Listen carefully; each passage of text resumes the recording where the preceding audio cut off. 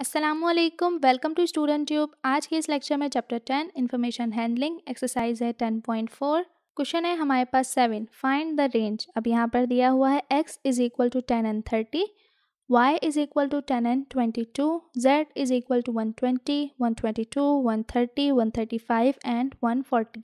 तो सबसे पहले हमने यहाँ पर x is equal to 10 and 30। अब r किसके इक्वल होता है? r इज इक्वल टू होता है x माइनस एक्स।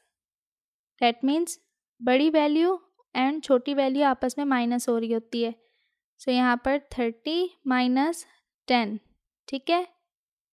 सो ये क्या आ गया? 20। x का क्या आ गया? 20। फिर y is equal to 10, 22 and 30। यहाँ पर y की वैल्यू 30 भी है, ठीक है। सो x माइनस एक्स, सो बड़ी वैल्यू यानी कि 30 माइनस 10, 20, ठीक है। Are range z is equal to 120, 122, 130, 135 and 140। So r is equal to x minus x, बड़ी वैल्यू 140, छोटी वैल्यू 120, क्या वैल्यू आई? 20, ठीक है। सो अब यहाँ पर दो चीज़ें मज़ीद पूछी हैं क्वेश्चन नंबर 7 में, अगर आप अपनी बुक में देखेंगे। So is there any effect of number of items on the range? So range is not affected by the number of items. Range is not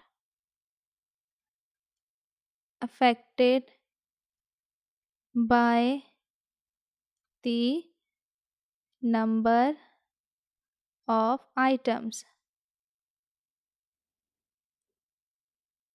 एक और है, is there any effect of starting and and values of items?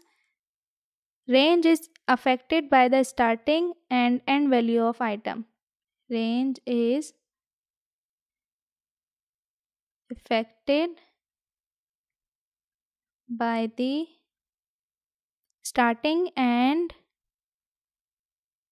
starting and end values of item। अब क्यों है ऐसा? क्योंकि यहाँ पर बेसिकली ये पूछा गया है कि अगर हम देखें तो x के पास है 2 वैल्यूज़, y के पास है 3 वैल्यूज़ एंड z के पास है 5 वैल्यूज़। तो यहाँ पर ये पूछा गया कि तीनों वेरिएबल्स के पास नंबर ऑफ ऑब्जर्वेशन डेटा अलग अलग है, ठीक है। एक के पास 2 है, एक के पास 3 है, एक के पास 5 है।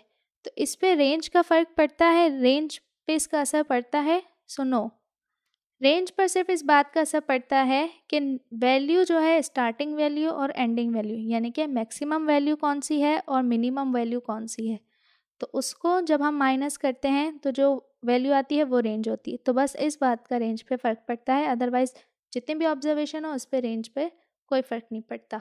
तो ये था क्वेश्चन, उम्मीद करती हूँ आपको अच्छे समझ आ गया होगा। मज़ीद एक्सरसाइजेज एंड क्वेश्चंस के लिए चैनल को करें subscribe, and for more you can visit our website www.studenttube.info। Allah Hafiz।